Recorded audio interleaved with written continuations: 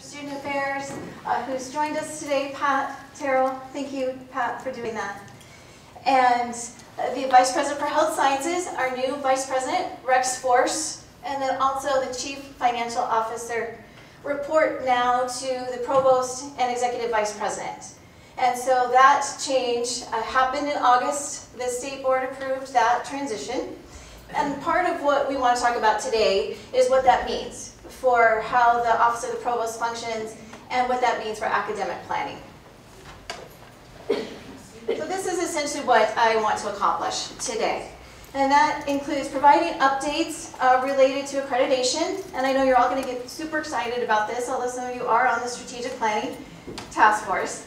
But updates to strategic planning and our renewed commitment to the academic mission at ISU as part of this restructure. The shared vision that together we can build mutual trust and cooperation throughout this endeavor. And to reinforce my commitment to the faculty's role in academic policies and other administrative planning processes, which I'll talk about here in a minute.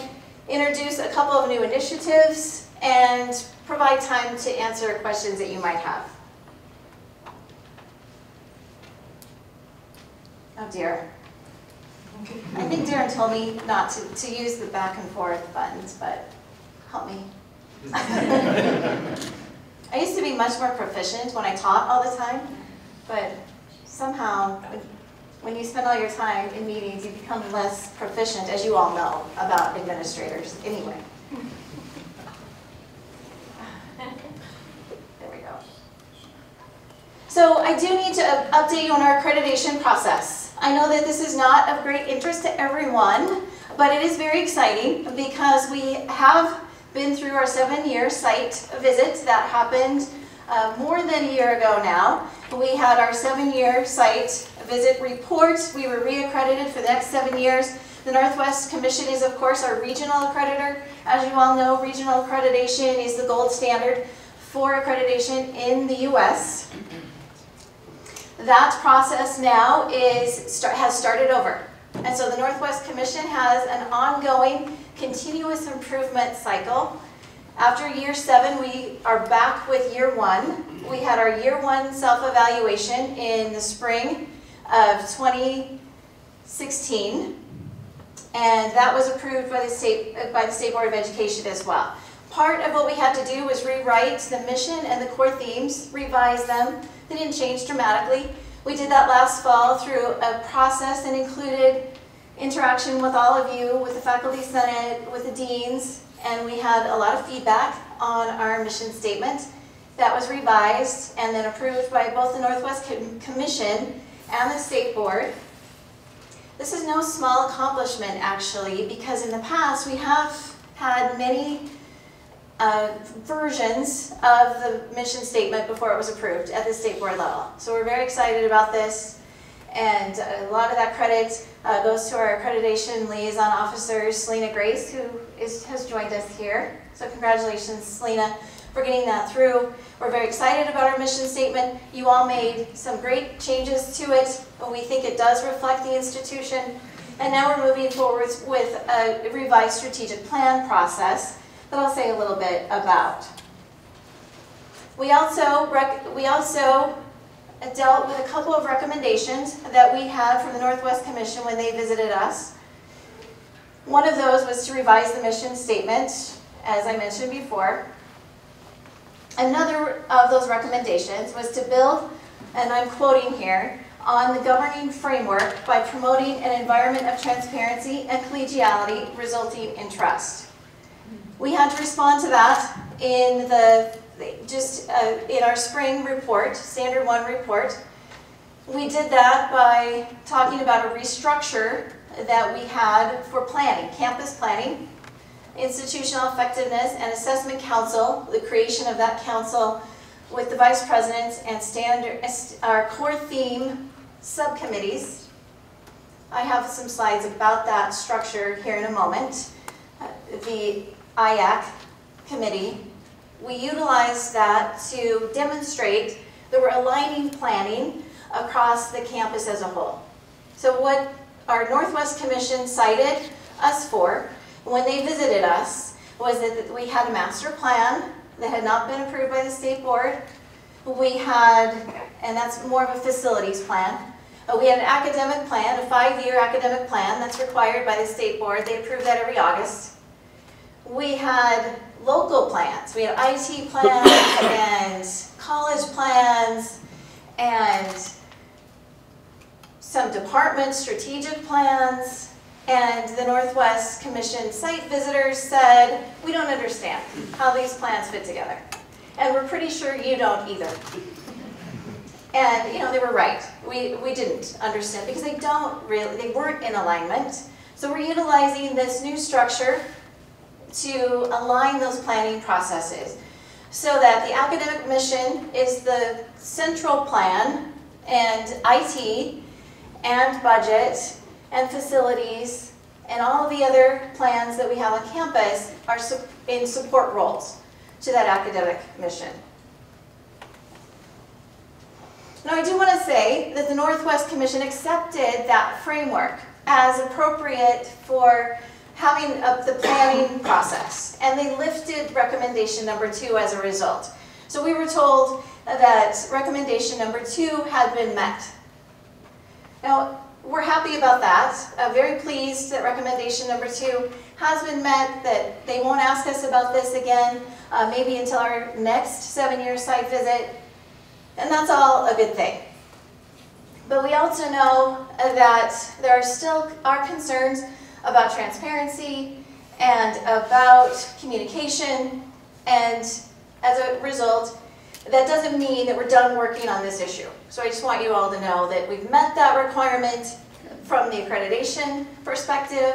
That's a good thing, but we'll continue to work on it on campus. We also had a recommendation about general education assessment, and that was because our general education goals at the state level were being revised during our 7-year site visit. We knew we were going to get a recommendation on this because we did not have an assessment plan for a general education framework that had not yet been approved at the state level.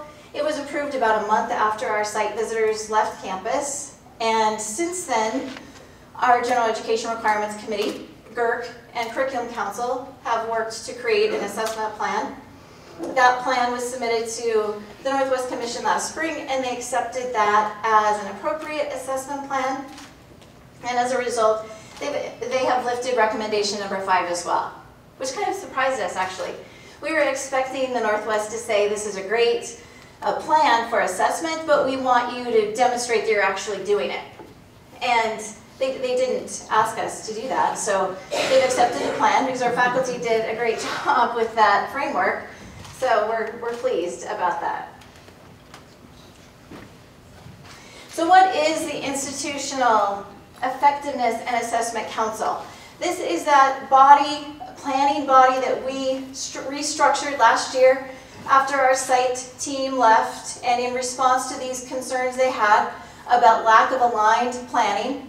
Now, you haven't heard very much about it yet because it spent its time last year mostly in dealing with the Standard 1 changes for the mission statement and the core themes, and also on these various recommendations that we had to address with accreditation. So it spent its time on accreditation issues. But going forward, you'll hear a lot more about this planning body because it also is responsible for IT planning at the 60,000 foot level, and also budget planning. It is the budget committee for the campus. It has replaced the special budget consultation committee, and it manages facilities planning as well. So the IAC steering committee oversees a number of subcommittees that report to it, and it's chaired by myself. It also has a number of members that are subcommittee chairs. Brian Hickenlooper, our CFO, is the finance subcommittee chair. Niels, our vice president for research, is core theme 1. Core theme 1, if you'll recall, is learning and discovery. Rex is core theme number 3, that's leadership and health sciences. Pat is core theme 2, subcommittee chair. That's access and opportunity. And Kent Tingey is core theme 4. That's social outreach, essentially our outreach function. And Randy Gaines is the technology subcommittee chair. Cheryl Hansen is the facilities subcommittee chair. Selena Grace serves on this committee in her role as the accreditation liaison officer. So her job is to make sure that planning is consistent with accreditation. All of these subcommittee chairs are responsible for ensuring that we have effective core theme planning, so that if we're doing something in budget or facilities or IT that is consistent with our mission and is consistent with our core themes. And as such, then these core theme subcommittee chairs, it's their responsibility to say that this initiative is consistent or not with learning and discovery, for example. And then we have dean representatives. Those are to be determined. The Dean's Council is working on its representation for IAC. Vince Miller attends this meeting because he handles data. He's our data director, of course, and is there to make sure that he can provide the data that we're talking about needing, essentially. Athletics, of course, we have a student from ISU. Our Faculty Senate co-chairs are members, so they've chosen to send Paul to this particular committee, and HR is a member as well. We have faculty members on all these core theme subcommittees, as well as the technology, the facilities, and the finance subcommittees. So if you've been asked to serve on one of these subcommittees, or your dean has sent something out to the college and said, we need people to serve on these subcommittees, now you know what that was about. And if you're interested in serving on these subcommittees, I would definitely encourage you to talk to either your Faculty Senate representative or your dean or your chair. I think a number of them are looking actually for new members for various reasons. So now would be a good time to have those conversations. So we have some movement on and off of these committees, as you would imagine. We have some non-voting advisory participants as well, and they are listed here. Rich Bray, who's managing the Technical Safety Office. We have Louis Eakins for Public Safety, and Darren Blackburn, who handles, he's our strategic planning, and you've met him today, strategic planning manager, projects manager. We wanted the outcomes of IAC to be pretty clear. We wanted to eliminate the planning silos that we already had. And we knew we had these because the Northwest accreditors pointed it out, but we knew it anyway because we were encountering challenges with some facilities projects that weren't in alignment, for example, with academic program planning. We wanted to align resource allocation, in other words, budgeting, with the goals of the academic mission. And we wanted a common goal. We wanted to make sure that we're all working toward a common goal. Essentially what this does is it shifts the planning of the institution to a clear focus on academic mission. Now, certainly one of the goals of IAC was to accomplish this alignment across the campus. And part of the reason that we wanted it to be aligned was because we wanted the academic programs, support for the programs, and the faculty, and the students in those programs to be the center of that planning effort. This is not something that happens overnight. Changing all of the planning processes on a campus like ours that has thousands of employees and close to 700 faculty, it is not an overnight process. But we have made great strides, and we know we have more work to do. But we wanted you to understand where we want to go with this. And a lot of this came from feedback that we received last year as well when we did the planning for accreditation and had open forums for our core themes and mission statement, in which many of you said we need better planning, we need more transparency, and we need better communication.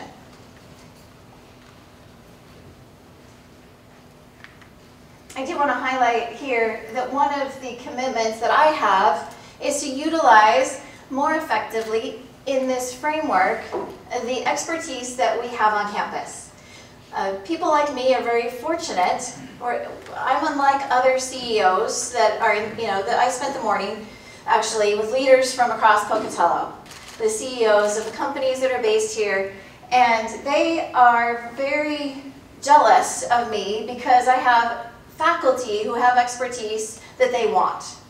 So we need to be better at utilizing that expertise on campus in ways that you want to provide it, of course. Your goal, I know, is to provide education to your students and to serve your programs. But we also have opportunities on campus for strategic planning and budgeting and recruiting and retention that need faculty expertise. We plan to utilize faculty in key planning processes like retention and recruiting.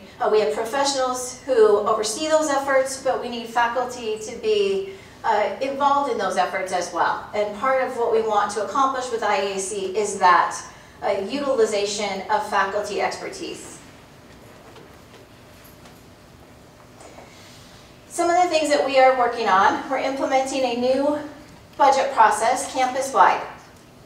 Now, many of you know that we have had what most regional comprehensive institutions have as a budget model, traditionally. Incremental budgeting, which is essentially historical, based on last year's budget, plus or minus some percentage across the board. So if we're having a great year in terms of revenue, everybody gets a 2% increase. If we're having a bad year across the board, maybe everybody gets a 5% cut. That's basically incremental budgeting. It works great if 80% of your budget comes from the state and you want a very stable budget model, and you don't want a lot of flux in your budget model. But it works less well if a significant amount of your revenue does not come from the state. We are fortunate in Idaho in that we still have about 25 to 27% of our budget coming from the state appropriation. For ISU, that's about $70 million a year that comes directly to the state, to the institution as general fund support. That's about 25 to 27% of what we spend.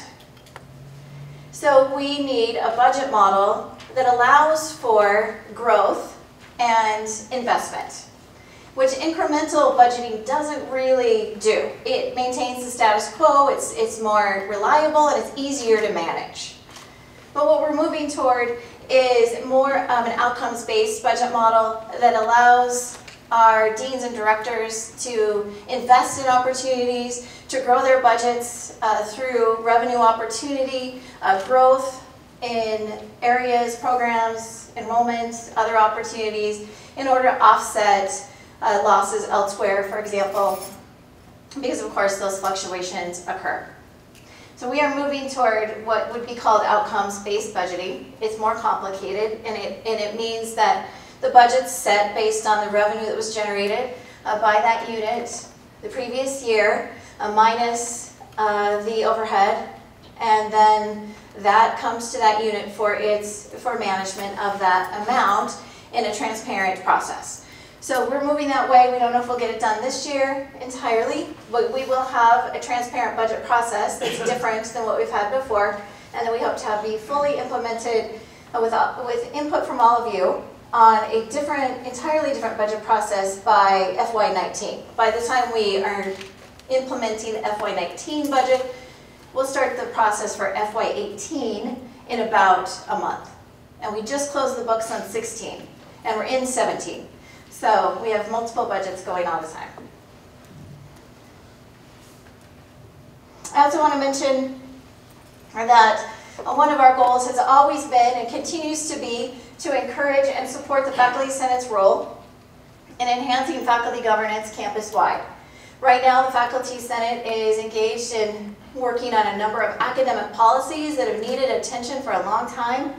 These are policies that were outdated, and we've asked the Faculty Senate to do that work, and Faculty Senate has also been working on policies at campus-wide as well. So that takes us to questions. And if you have questions, you can pass those up the aisles, and we'll collect those. Can I just read it? Try to answer them. Can I just read it if it's okay? Darren, I don't know that we have a microphone. Paul can read it for you. Okay. This way, is this on? Can you hear me? Is this better? Darren, this doesn't seem to be working. This one works and is removable, so we can just try that one.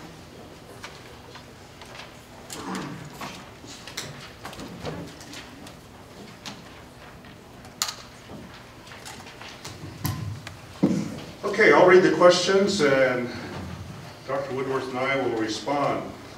A sexual harassment lawsuit brought against ISU is the headline in a recent article in the Idaho State Journal. In this court filing, the Dean of the College of Science and Engineering is accused of retaliation against an alleged victim of sexual harassment while working under your supervision. I'm very concerned that if this administration allows these accusations to go unchallenged, it will be catastrophic to this institution. The judge said in his ruling, quote, based on the undisputed evidence and the plaintiff's verified allegations, unquote. Please do not let us be branded as a sexist institution. I implore you for the sake of this institution and your own reputation to respond to these incredibly damaging allegations. Well, I appreciate that question and the opportunity to speak to that. I will say that we are challenging those accusations, and we are very strongly opposed to those allegations, but we're doing it in court. And we are appealing that ruling and feel very, very good about the strength of that case. But can't talk about the specifics of it, of course, because it's pending in the courts. And we'll hopefully be able to talk more about it in a relatively short time frame. But we are objecting to that and appealing it at the state level, and we're represented by state council. Other questions? If so, please pass the cards to Darren there in the center aisle. I've got one. It's in my handwriting, though. We're in real trouble, Alan. Oh, it's so neat and little. So you have two questions? Well, it's one with follow-up if needed. Okay. President Woodworth-Ney. No, Provost. It says Provost. I knew I couldn't read your writing. Okay, Provost Woodward-Ney, thank you for scheduling this meeting with the ISU faculty. I would like to invite you to share information on how you plan for open faculty positions to be filled this year, including the timeline. I have specific questions in mind which I can ask as a follow-up if you happen not to address them. Very good. Well, in terms of faculty, I know that we have a number of open lines in many of your units that have been temporarily put on hold. This is not a hiring freeze, so I don't want anyone to get that impression. But we are looking very carefully at hiring campus-wide. We have a number of hires that are of course going forward right now. And so it's certainly a mix of approaches. But one of the things that we're concerned about is a revenue decline as a result of lower international enrollment. And we are fortunate in that we have a year to plan for that. And we're in the process of launching that FY18 planning process now. So you'll be getting a lot more information about the revenue generated in 16. We just closed the books for FY16. Our external auditor just left campus. Was happy with our outcomes for FY16, and we had a good year in FY16. So our revenue decline is not going to show up until the end of FY17, even though we know we haven't. And so what we're doing, Alan, is we're looking at all of our revenue data for 16 and all of our expense data for 17 and projecting that so that we can make good decisions for FY18. We'll be sending all of that data out to the deans very shortly. We have all of the expense data as well as new data on all of the academic affairs issues like retention and recruiting and enrollment. We'll have our Census Day enrollment data next week, and we'll include that information as well. So this is just a temporary hiatus for some of those faculty hires while we evaluate the financial terrain. Because the more flexibility we have in planning for 18, the better off we're going to be. So what we've asked deans and chairs to do is just think very critically about those open lines, and we're hoping that we'll be able to make some decisions about some of those that are currently in that limbo land in the next month or so. So it's a temporary hold on some of those lines, and as we get more information about the planning process for the FY18 budget. So it's a conservative decision to give us flexibility in that planning process, which will be transparent. I mean, our deans and chairs will get all of that data so that they can see what revenue was generated at the local level as well as at the college level in all of those programs. And then, of course, we're looking to you all to give us ideas too about the opportunities that exist out there in this budget process for growing enrollment. And so we want to make sure we have flexibility in the system. So I know that's a long answer. I'm sure it did not answer the specifics of your question. So I'll take the follow-up if you have one. There's one on iPass, if you could go to that. There's a little follow-up here. It is quite important to get searches started fairly soon. If we are still using the iPass system, how long do you expect it will be to have an iPass approved and ready to advertise after the iPass is submitted? Well, as you may know, we speeded up the iPass process last summer, and now we've slowed it down a bit while we wait for this data. And we should have all of that data, the census data, the expense data. I don't think Brian Hickenlooper is here, but he's telling me he thinks he'll have expense projections now very soon, like within the next week. So we expect to make decisions about those iPasses within the next month. Some of you have iPasses that were just, the decisions were just made.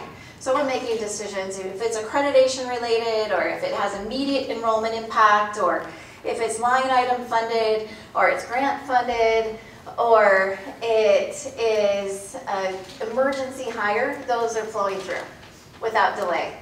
I can say also, we are revising the iPass process. Some of you don't have a lot of involvement with the increased personnel action scrutiny, I think is what it stands for, form.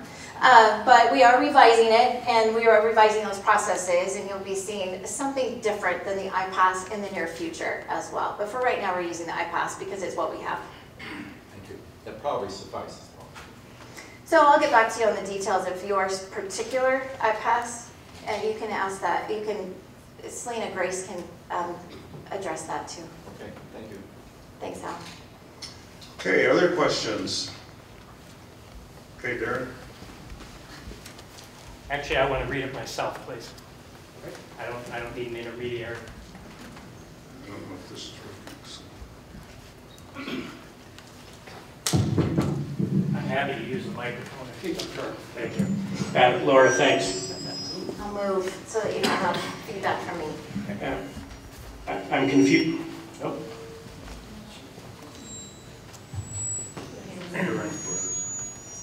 Oh, maybe that's not. I don't know. We have a lot of microphones here. Yeah. Am I good? Yeah. So thanks, Laura. I got to settle two things before I ask you a real hard question. I noticed on your flow chart, you didn't report to anyone. In your role as Executive Vice President, do you report to President Bayless? I do, yes. Okay. Is he not on our org chart? Oh, okay. Maybe we should revise it if so. And the other is a straightforward yes or no. At ISU, is faculty service-related speech protected by academic freedom? Yes, I'm sorry. At ISU, is faculty service-related speech, faculty do teaching, research, service, so is our service-related speech protected by academic freedom? Yes, as is the employee, our employee speech as well, is protected by the First Amendment. I agree with those. So does the Ninth Circuit, so I'm pleased to hear that. Okay, now I'm going to ask you a hard question. It's hard and it's a little bit lengthy.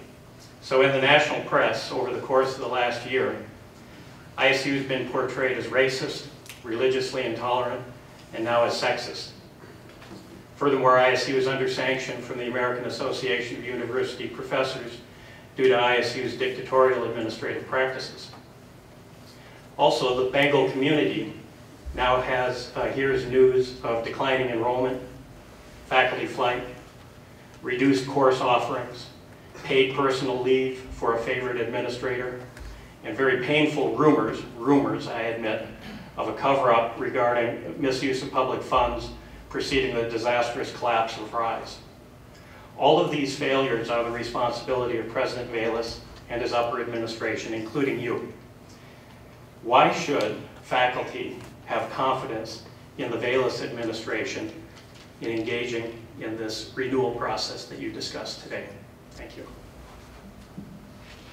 Well, I appreciate the question, and certainly I will speak to the press coverage that we had in the spring, which was, as we all know, very unfortunate, and stemmed from some incidents that we did have occur.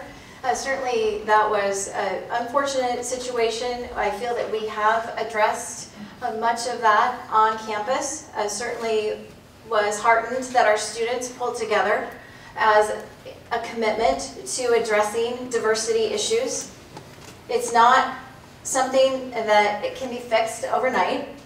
We are a community of scholars, and it's our responsibility to ensure that we have open dialogue and that this is a place where everyone can feel comfortable, as Dave said, speaking their perspective. And that is my goal, is to make sure that we are a community of scholars committed to diversity and open-mindedness and civility to each other and to our students. Now, certainly every institution undergoes transition, and we have had a lot of it in the last 5 years. And all of you know that. And we've had difficult times too. We have had times where we didn't have enough trust in each other to have these conversations publicly. And I think that is a very problematic situation. That is why, in good faith, we're having this meeting. I certainly understand that that doesn't mean that everyone will feel okay after this meeting today. I recognize that it's a start, that it's a beginning. And that's really my commitment, is that I want to start that conversation in an open and civil way, because we're all in this together. I mean, I have the benefit of seeing at my level what all of you do every day, and it is really amazing. It's really a heartening thing to listen to our students talk about the difficulty that they go through to get a degree here, and to hear the great things they have to say about all of you, and that it's transformative and life-changing.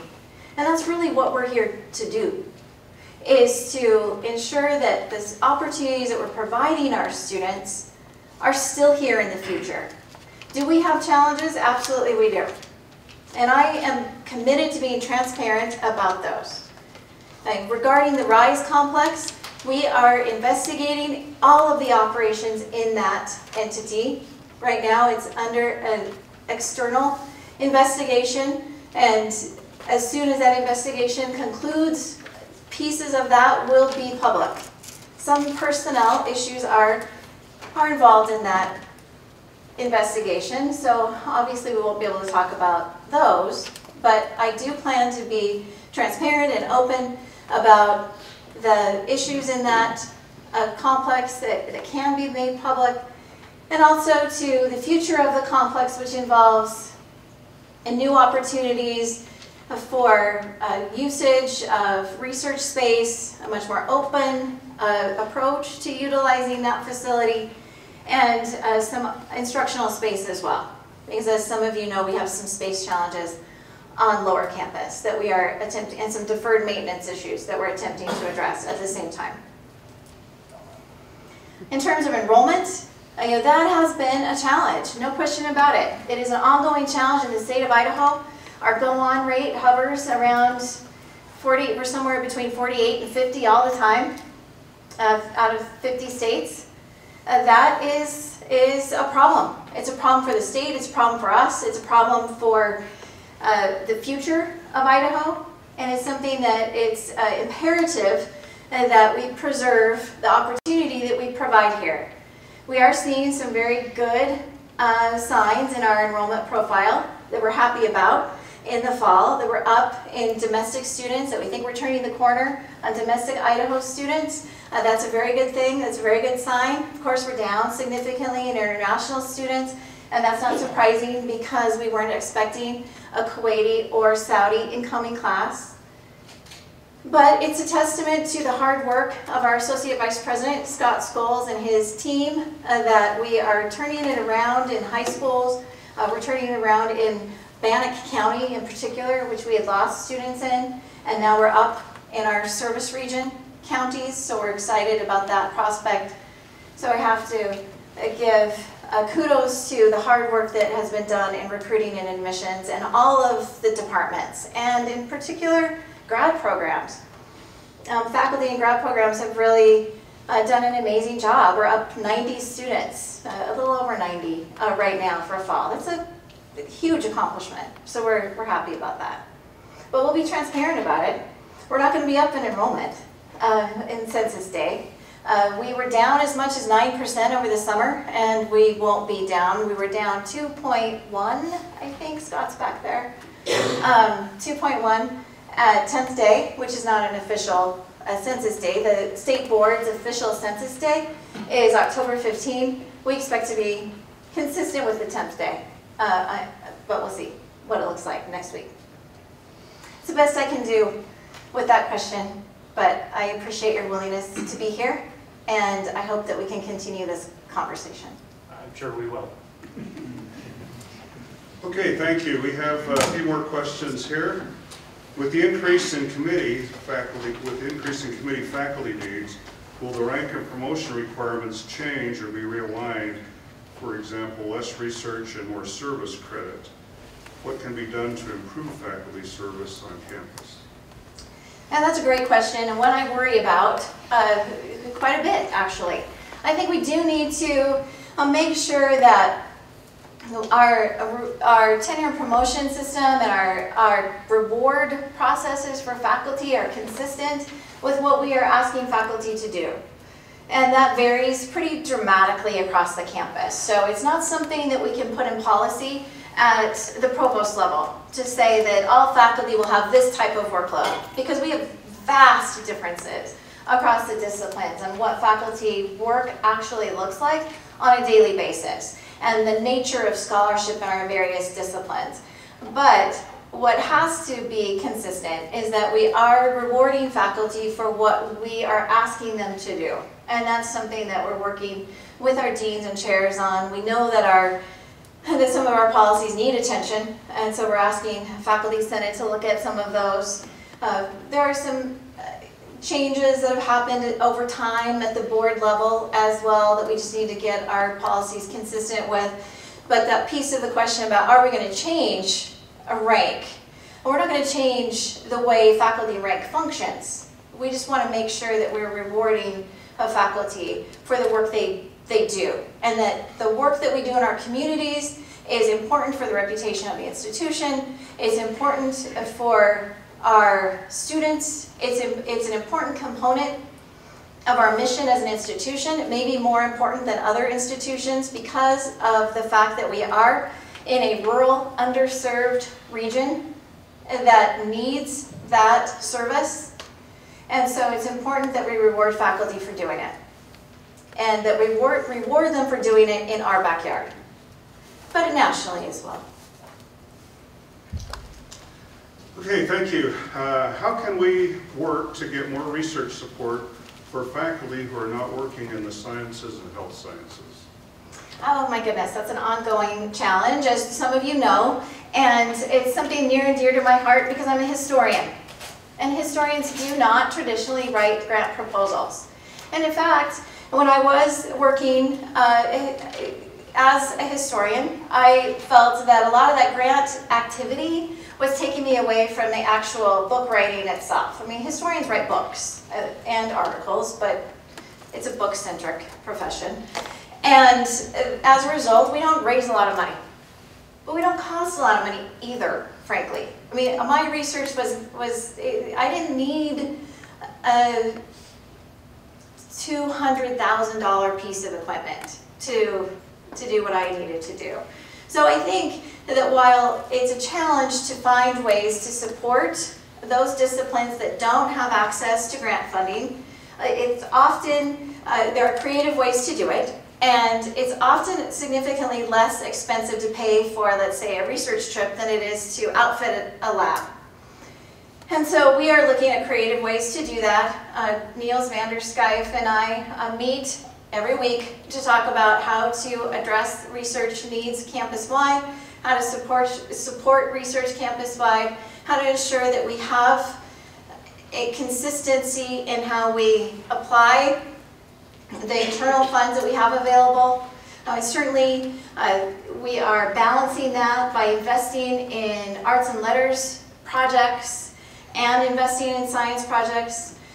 Science projects are more expensive, I'll just be frank about that, but we can get, sometimes we can support multiple researchers for a lot less in the arts and humanities. So this is a complex problem nationwide, and one that I'm concerned about in terms of maintaining the status of the humanities, and I'll just talk about that for just a moment.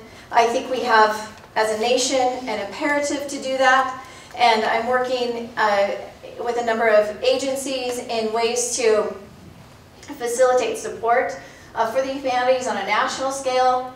And this is not, I'm not to disparage any discipline here. So I'm just going to speak as a historian for a couple of seconds, and then I'll move on from this. But you know, the STEM movement is like the best marketing campaign of all time. It is important that we make sure that we are advancing our students in science, technology, engineering, and math.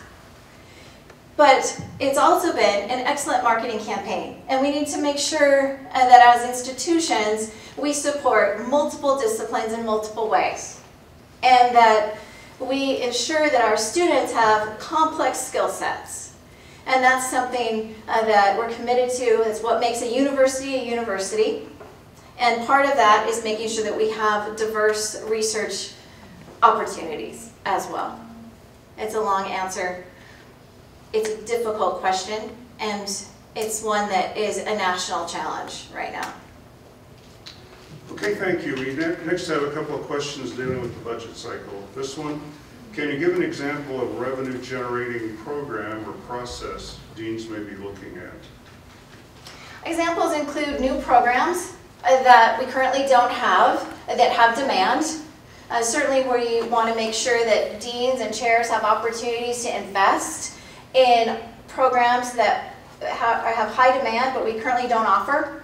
There are other opportunities to consolidate programs to make them more attractive because of changes that have happened in that discipline. Those are the types of program-based opportunities that exist, but there are other options as well, services that our units provide and are providing auxiliary income. We have colleges that have significant local funding from the services that they're currently providing. They want to invest more in those opportunities so they can generate more local funds. As long as it's consistent with our mission, then we will support those. We don't want to suddenly become diverted from our mission as offering programs because we are an educational institution, not a service provider of a different type. But we have colleges and departments that are almost exclusively right now supported by those services that they are providing to the community. Most of the time it's community support. And the sales from those services. And so those are opportunities. I could give you specifics, but we could talk a long time about that.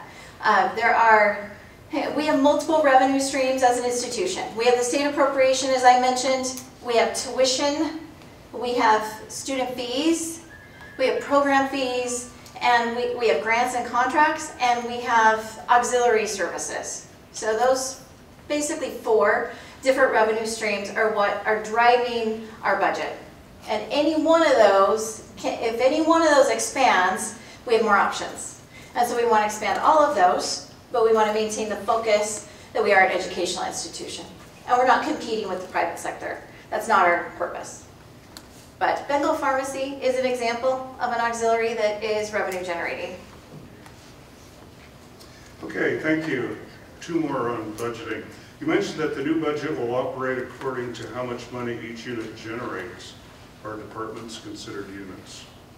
No, we're looking at the very high level. Now, certainly a dean might look at the revenue generated by a department, but that's a pretty micro level analysis. And we're looking at revenue generating as those streams that I talked about. So what are we generating in tuition? What are we generating in the state allocation? We expect the state allocation to go up a little bit, actually. We're in a good situation in the state right now. So we're hoping that that goes up slightly. It went up slightly last year. If we get a CEC, then employee compensation package, it will go up a little bit more as a result of that as well. So we're looking at those revenue generating, that revenue generation at the 60,000 foot level, and looking at how we can enhance it with tuition. We don't want to increase fees. I will say that is not a good revenue generator. Student fees, we'd like to reduce those. We don't want to nickel and dime our students. We'd like to make sure that we don't have too many student fees. We have program fees. Those are a different animal. But looking at program fees, looking at all of those revenue sources, and then looking at all of the things that we're currently funding, and this will all come to you in various ways, and determining what do we want to keep funding, and where can we grow, and where are the gaps in that process. But no, we're not looking at the revenue generated by the program. It won't be that program's budget. Okay, thank you. This is kind of an extension regarding performance-based budgeting. When the primary criterion is funds production, will programs with state waiver students be disadvantaged? What was when the primary, what was that? I'm sorry, when Paul. the primary criterion is funds production, that is funds performance-based production. budget. Okay, thank you. The answer is no. So it's not at least that is what I believe we will end up doing. We need to talk about methodology with the deans. We haven't done that yet. And IAC in terms of how we appropriate that tuition revenue across the institution as a whole. But my feeling about that, and I'll just be honest, is that it should be an average because it's not up to the program to make it, it's not the program, it's not in the program's control to determine whether or not its students have tuition waivers or whether or not they're paying a higher rate because they're not residents and so forth. So my preference is to average that out. Now we may tell you what that is. We may tell you, this program is generating, has an unusual number of non-resident tuition waivers or whatever, just as an information item for planning purposes. But my feeling about that is that we should average that out. It's not the program's, under the program's purview and we don't want it to be. We don't want you to feel like in order to increase your budget, you need to limit non-resident tuition waivers in your program. We do not want that kind of unintended consequence in our budget process. Our mission is to serve the residents of Idaho. We have other goals as well. We want to make sure the residents of Idaho have a global experience while they're here, and that we want non-residents as well. We're up in non-residents. We're down in international, up in domestic non-residents. That's a good sign because we want that to be a solid mix but our mission remains service to the domestic Idaho student. And so we don't want to penalize our units for our mission because those students are paying less. They're not paying in out-of-state tuition. Okay, thank you. A couple more along these lines. Will there be layoffs from a shortfall or deficit either this year or in the near future? Well, we're not cutting budgets in FY17, even though we know that we are over budgeted. We know we're over budgeted because we had a revenue difference between what we were projecting and what we actually have. We're working through the details of that, but we have a cushion. We're fortunate in that we have built a cushion in reserves. We have reserves to offset that one-time need. We have some one-time money in reserves that we can use to offset that in FY17. FY18, we need to adjust the budgets to match the revenue, and that's part of why we're concerned about that revenue number in the first place, is making sure that we go through that transition. Will we have layoffs? Certainly it is our intention to avoid those, which is why we are not, that's why we're scrutinizing hiring so significantly right now, is because we want that flexibility. And the institution has about $5 million in open lines at any given time. That gives us a lot of flexibility to protect us against layoffs. And so that's a last resort. Layoffs are absolutely a last resort. Wouldn't do it unless we didn't have any other choice. It does not appear that that will be the case. So we're doing everything possible to prevent that from happening. And we have significant attrition like every institution does. Actually, on the faculty side, we have very low attrition. That's normal because of the tenure and promotion process limits attrition, of course. On the staff side, it's more consistent with private industry, but that attrition gives us some flexibility because we're a large enough organization that we can absorb some of this through attrition as well. So those are the challenge. We have some challenges, but we plan to meet them with planning and with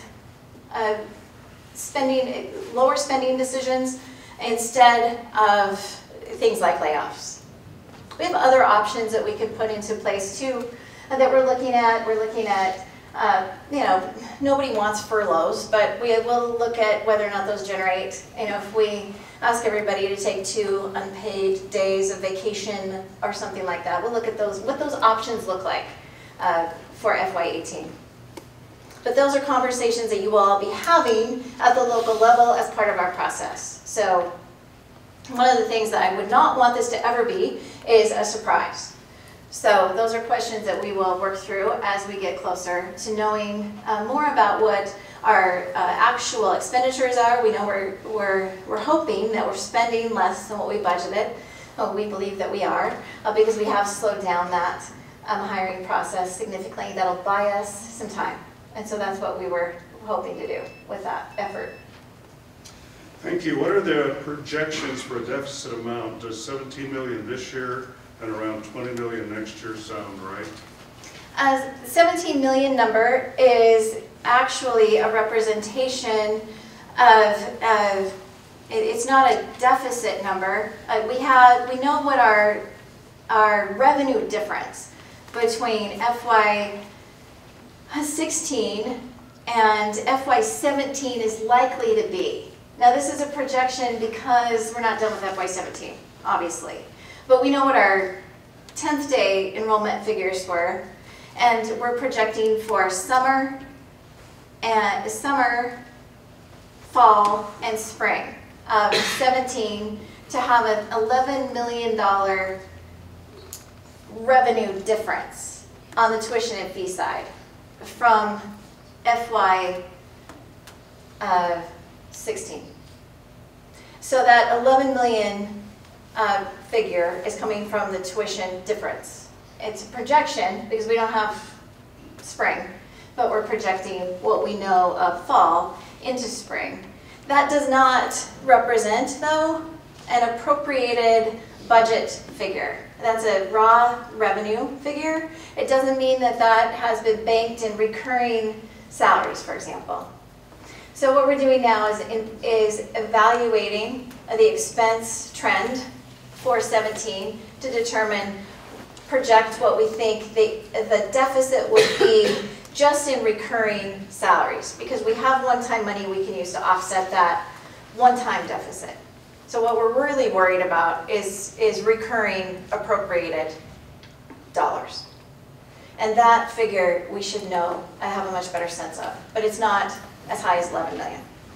That's the revenue difference that we're currently projecting, and that includes summer. Now, we're going to be up a little bit, and we're up in graduate. We may be up in graduate again in the spring. That would offset that slightly. So these can change, but it won't be a dramatic, it's not going to be a $5 million swing, probably. Okay, Laura, thank you for holding this meeting. The idea of a community college in Idaho Falls could pose a real challenge, especially to our graduate programs in which we train college-level teachers. Please address how ISU will meet this challenge. So the community college effort in Idaho Falls has gained a lot of political backing. Certainly it has the state board's backing, and it has the governor's office backing. There is considerable political effort behind it. They will probably go to a vote in the spring of 17. They have to create a tax district to support a community college. Of course, as you know, they're funded differently from universities. They get a tax district that funds the per credit hour charge. They're asking for $15, I think, in their current proposal. And to give you an idea of how that compares, CSI, College of Southern Idaho, has, I think, a $50 tax for its support. CWI, do you remember what that is? 16, maybe 18, I don't remember. Maybe Scott knows, do you know? Anyway, it's a lot lower. It's a lot lower than what CSI or North Idaho College have. We'll have to see what they do. We don't know what the voters will do with that. They may or may not support it. At any rate, we need to plan for a community college in Idaho Falls because it's likely to happen at some point. As a result, we need to focus on our four-year programs and our graduate programs. ISU is the graduate provider for Idaho Falls as well as the four-year provider in board policy. We're not the community college provider in board policy for Idaho Falls. So we really need to focus our programs on the four-year and the graduate and transition from that, what has been in some ways very much a community college model in Idaho Falls, to a four-year graduate model. I actually think that a community college will help us on the graduate side. It will create more of a pipeline in some of our programs than we currently have in IF if what they do, if what they're saying they will do really happens. Because they're talking about tapping into the 50% of residents in the Idaho Falls region that currently are not attending any post-secondary, and that number's consistent across our region as well. 50% of our high school graduates do not go to any post-secondary. So they're hoping to tap into that pool. If they do that, then it increases our pool. But that's certainly something we're committed to helping them do if they are created. Okay, thank you. Laura, I've been told we're out of time, but there is one question that maybe you could respond to kind of wrap this up. This was the first formal faculty meeting with faculty in over 6 years. Why now? You know, that is something that is unfortunate. I'm sorry that it has been so long. And so I take responsibility for not having one in the last couple of years. I know that my predecessors didn't have one either for a couple of years there. And so that is not a good situation. It's not something that we want to continue. So I'm going to continue to have these meetings. I will update you on things that we are doing. I will make sure that you'll know when these meetings are. And we will continue to have this dialogue. Why did we not have one? Certainly, and why now? Why now is because we have structural changes that I wanted to share with all of you. We had accreditation updates that I wanted to share with all of you. And frankly, it's more than overdue that we have this meeting. Now I should say that we have met regularly with faculty in other venues and across the campus in other ways and across our campuses in other ways, just not all together in this way. But it was overdue. It will keep happening, and I'm sorry there was a gap. Okay, thank you. Let me just make one comment about future questions. If you have questions that didn't get answered, we are out of time, please pass them to Darren and we will pass them on to the provost who can then submit written responses and we'll organize it that way. It may go through the faculty senate or but some way we'll get responses to you. I think she's committed to answering any of your questions or concerns. So why don't we join together and give Laura a vote.